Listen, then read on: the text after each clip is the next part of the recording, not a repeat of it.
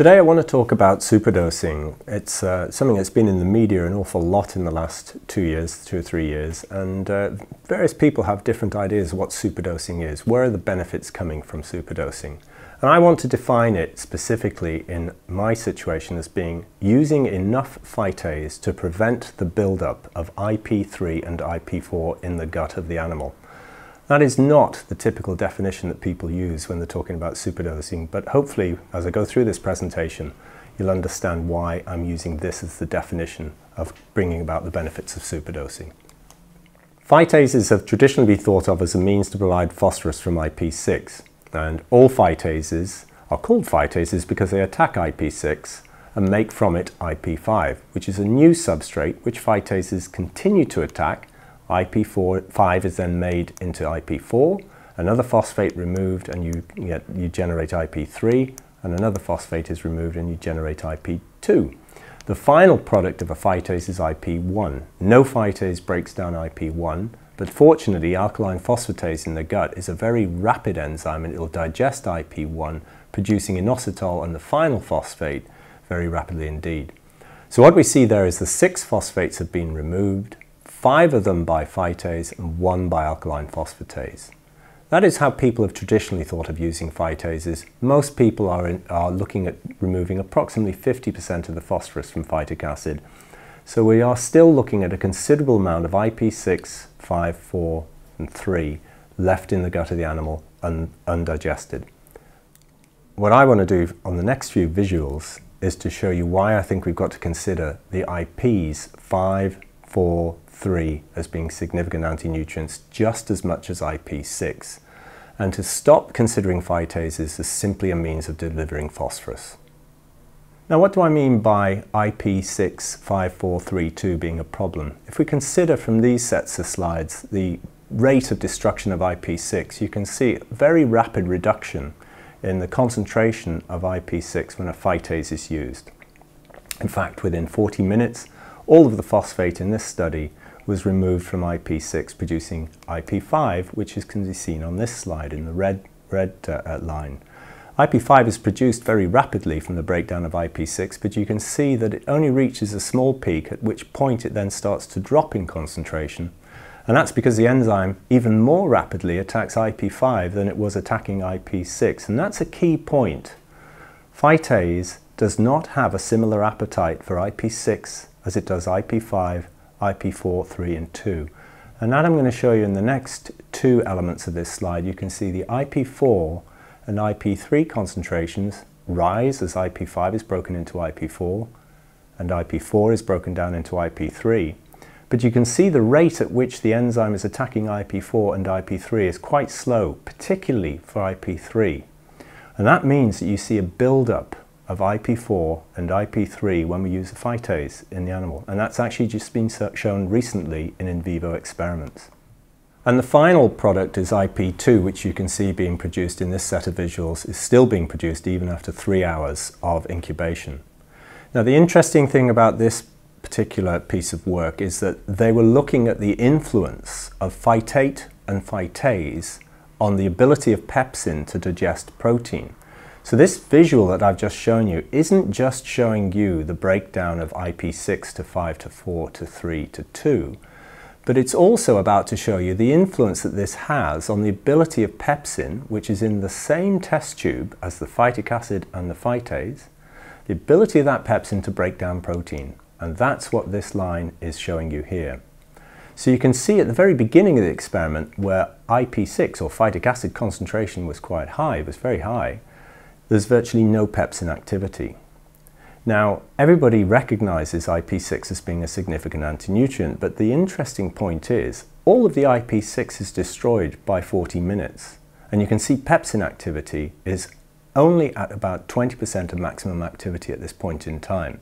So clearly IP6 is not the only malevolent ester in this game.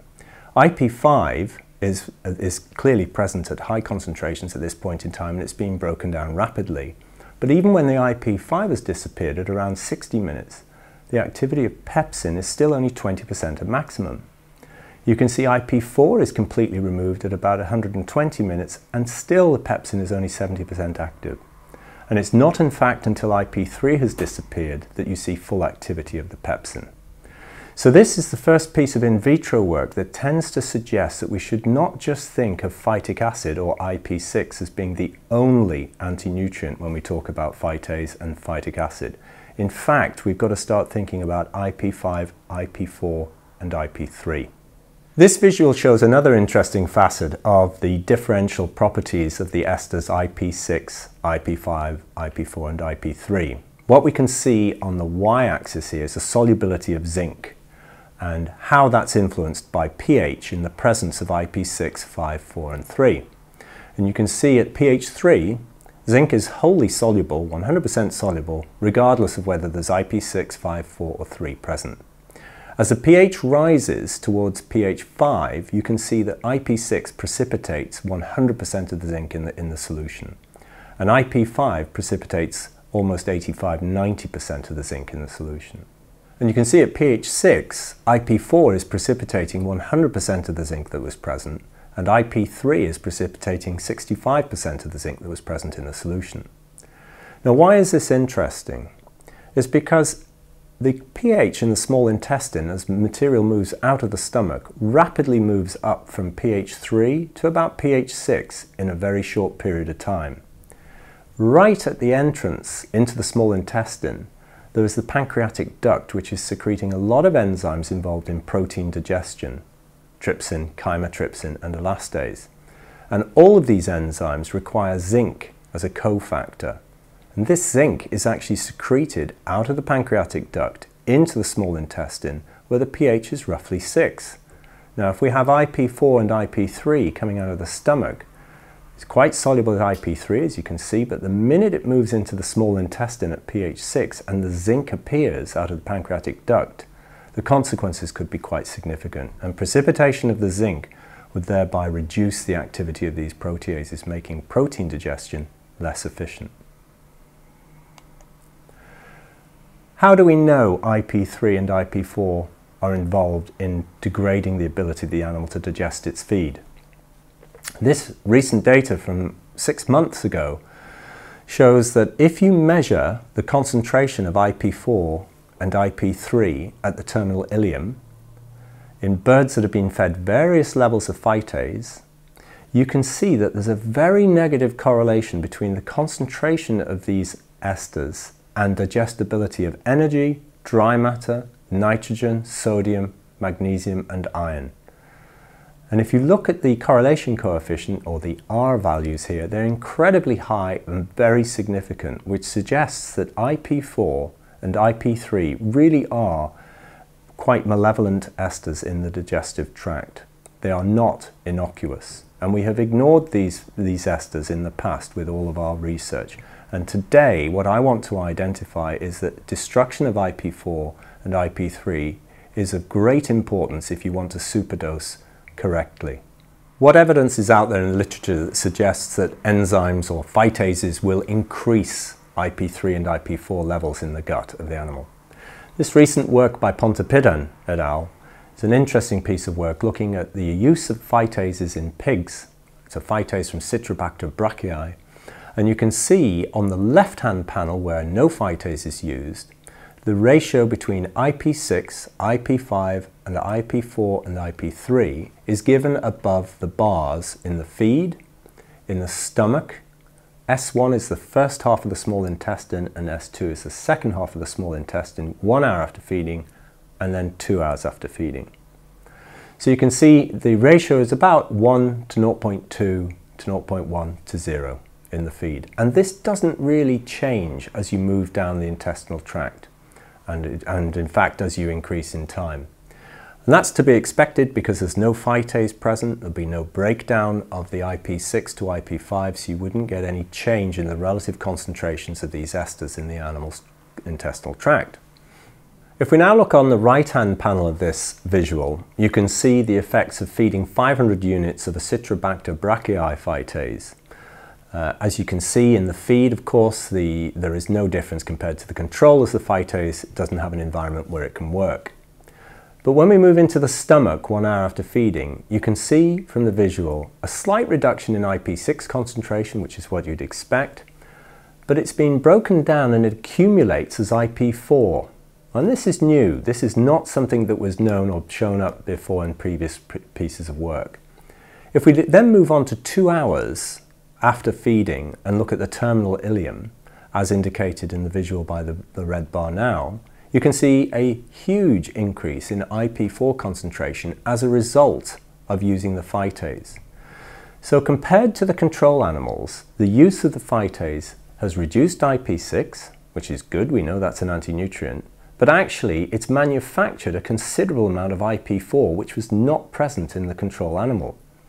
We believe, and we've shown, this is an anti-nutrient, so in fact what we've done is we've degraded one anti-nutrient and simply produced another. That's the key, and that's why I mentioned at the very beginning, to my mind, superdosing is the use of sufficient phytase to prevent the buildup of IP4 and IP3. If we look at the use of another phytase with slightly different enzymatic characteristics, what we can see from this work in chickens is that if we compare control animals with those fed 500 or 1500 units of this particular product, Quantum Blue, you can see in this particular case there isn't actually a buildup of IP4 when we use the phytase. There's a very significant reduction of IP6, which is what you'd expect, and that's almost disappeared when you've used 1500 units as a superdosing dose. IP5 concentrations are reduced when we use 500 and 1500 units, but the IP4 is the interesting point. Notice the 500 units does not build up IP4 compared to the control, and superdosing actually reduces IP4 concentrations compared with the control. If we look at IP3 concentrations, what you can see here is that the lower dose of phytase actually results in a slight increase in IP3 concentrations, but superdosing removes that increase almost entirely, and in fact the concentration of IP3 is now lower than that of the negative control. So superdosing removes the excess of IP3 and prevents the buildup of IP4, something that works with this enzyme that clearly wasn't working with the previous enzyme, the Citrobacter brachii, when only used at 500 units. In fact, in this visual you can see quite clearly the dramatic effects between a regular dose of Quantum Blue and the superdosing effects. Although we've highlighted IP4 concentrations being reduced by 32% when you superdose, in fact the reduction in IP3 is even more dramatic. There's a 67% reduction in IP3 concentrations when you superdose compared to a regular dose of Quantum Blue phytase. So with respect to superdosing, in this particular section I've been focusing on IP4 and IP3. What I'd like to reinforce here is that IP4 and IP3 are made by normal phytase usage levels. They are not present in an animal which is not fed a phytase. They interfere with digestion and possibly as much as IP6. We really don't know at the moment, but we know they're anti-nutritive. The problem with IP4 and IP3 is they're very soluble in the stomach and they can move very easily into the small intestine where they precipitate, as I've mentioned, with zinc and interfere with protein digestion.